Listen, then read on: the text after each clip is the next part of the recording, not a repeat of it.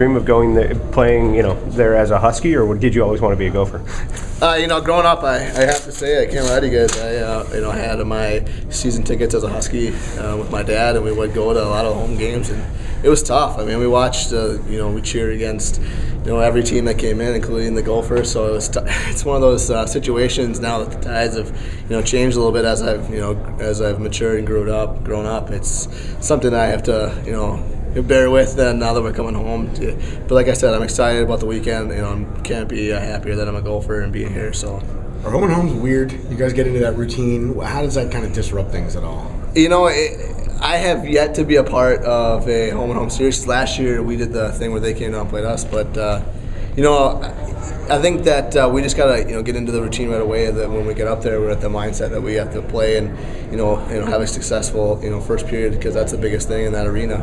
I mean, the energy is going to be off the Richter scale, and everyone's going to be excited. And it's first time we've been there in a couple of years, and so I mean that's the biggest thing for us. That you just got to take it one game at a time, especially when we come back to play here on Saturday night. Say a bunch of guys that you got that test and you get punched pretty good in the mouth on Friday, and then you do bounce back and right things pretty quickly on Saturday.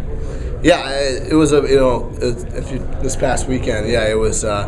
Wisconsin did a really good job with harnessing the energy that we tried to get going in the first period, and they bogged down some of our key players and kept our top guys off the score sheet, and that was the biggest thing. And when we don't get some of our guys to get around the net and getting those grimy, dirty goals, I mean it's tough for us to get going. And obviously it's the biggest thing for us is just energy. Our fourth line provides energy, and they played really well these last couple weekends, and that's what we've been feeding off of. And like when we don't get that thing going, and it's tough. It's tough, especially in a building like that. The Kohl Center was tough to play in. So, but then bouncing back Saturday, where it could be, you're on this hot streak and then you lose on Friday, but then you do have that chance and you do come right back out right away.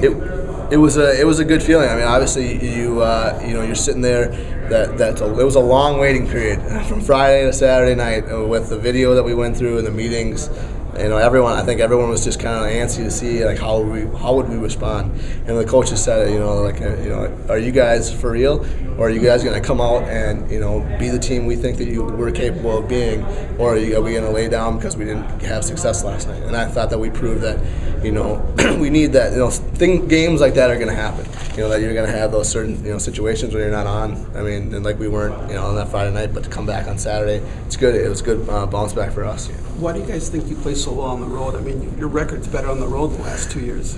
I think it's the whole distractions. Getting in the hotel room, we kind of just keep together as a team, and having everybody in an enclosed area is something that I think that is really helpful for us, and everyone just kind of keeps their mindset real clear and open. And then games that it's easier to play loose on the road. I mean, at home is when all the pressure of performing in front of the home fans, and on the road you're just trying to salvage points, and we've been doing pretty well at doing that. So that's a big thing for us.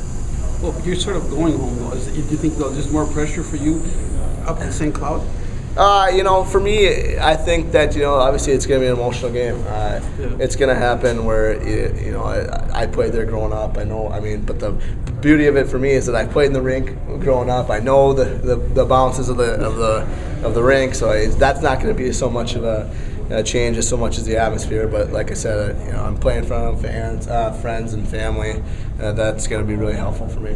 There have been notable St. Cloud guys who have come and played for the Gophers before. I mean, Chris Harrington comes to mind. Did you guys, as a kid, did you think he was like a traitor or anything like that? I mean, I never, thought that about Chris or any of the guys that that came down here. It's, I've always I've realized that guys choose their own paths, and it worked for. I felt like Chris had a great career here. So, I mean, obviously as a St. Cloud kid, you grow up and it's.